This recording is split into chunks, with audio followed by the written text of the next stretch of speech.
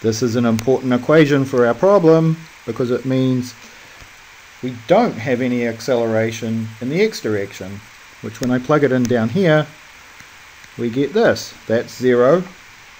X naught, well, in our problem, we're going to pick x naught to be 0 so that when we do our problem we start at 0 and end up at x equals d.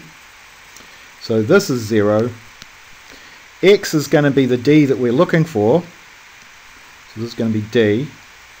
And then what else have we got? Vx naught. Well, we can get that from this triangle we just drew. And t is the thing that we just calculated. So let's just go through this and figure it out. I'll plug in, we'll stay green I guess, so it's good for the environment, you know. Anyway, so d, bad joke, I know. V naught x. That can't be right. What did I do wrong? See, I know this is wrong because the units don't match. This is a distance and this is a speed. They can't be equal to each other, but my equation says that it should be. So there's a problem with my equation. What's wrong with it?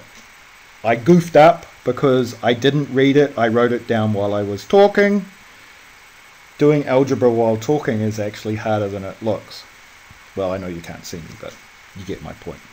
Okay, so what did I miss out? Well, x naught, vx naught, t. There's a t in the equation that I forgot. So I'm going to put it in. And if I was bad, I could do it in green. There you go.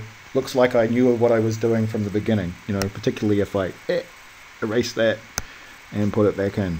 This again is why using pencil for doing physics problems is useful, because it means you can fix problems like this when you find them. How do you find them? Checking the units. So here we go. Enough of the lecture on units, but they're really that useful, so you've got to pay attention.